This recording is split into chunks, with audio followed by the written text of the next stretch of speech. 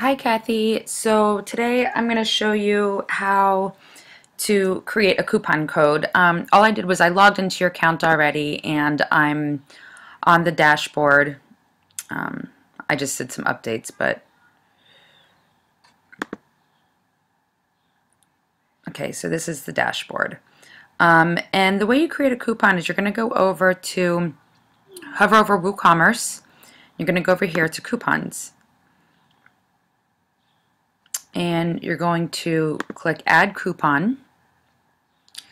And if I remember correctly, let's see here. I guess I should have read this real quick before I started this, but coupon code.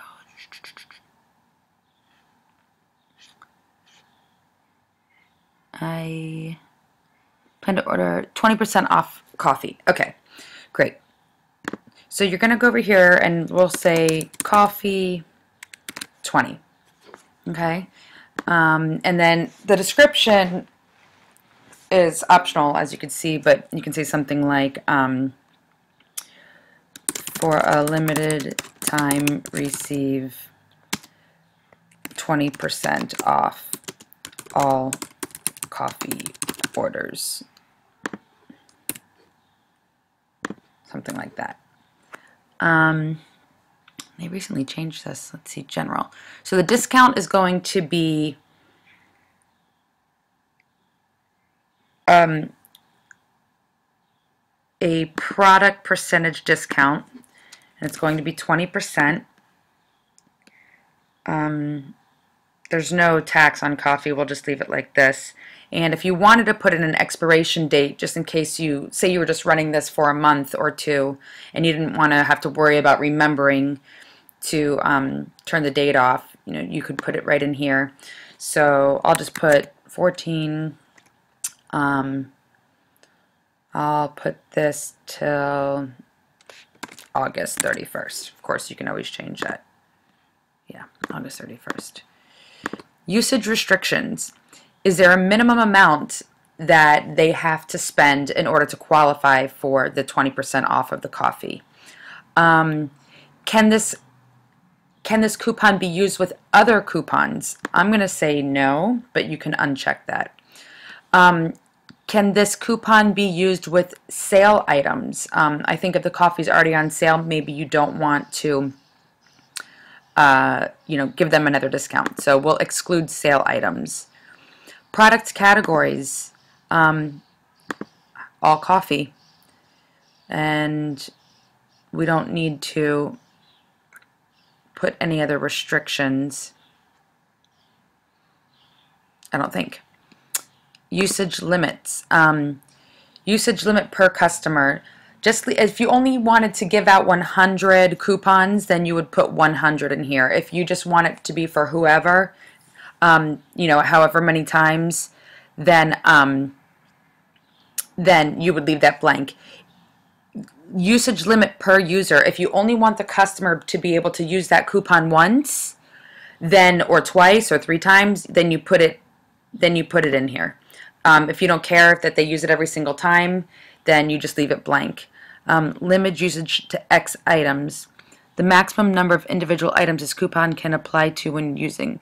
Okay, so say they could only get it on 2 coffees instead of 5 coffees, but I think we're going to leave all these like this right now. Unlimited, apply to all, and unlimited. But again, you can go through and change those. The only thing I'm not sure about, because this is a little bit different than before, discount type. Let's test it. So I'm going to go ahead and publish this. And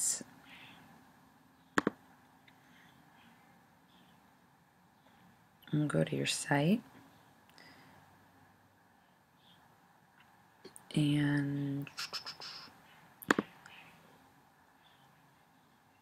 okay, so let's add this to the cart. Let's add jewelry to the cart.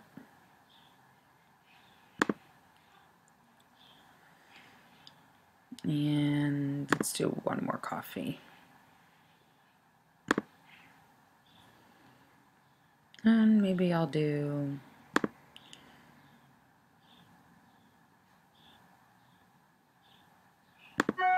add to cart. Okay, so we have a good array of items in here. So let's go to view cart. And here is where I apply my coupon. So I think we called it coffee 20.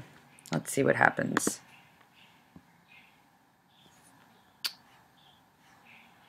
Okay, so $5.18. Does this make sense? Yeah, 20% of 13 is 260, 260. So $5.18. Looks good to me. It didn't take it off of the other products, the necklace and the trio. So there you have it. If you have any questions about it, just let me know. In the meanwhile, I'm just going to go back through, even though you, of course, can rewind this and watch this over and over, but it's kind of self-explanatory. So WooCommerce, coupons, what you name up here, what you name right here is what the coupon code will be. You can name it whatever you want. And then right here is probably for your description. It may show on certain browsers if somebody were to hover over it, so just make it something, you know, like this. And then just the rest is pretty much self-explanatory. Then you hit update, and that's really all you need. So if you have any questions, just let me know, and I will get this to you in a few minutes. Thanks.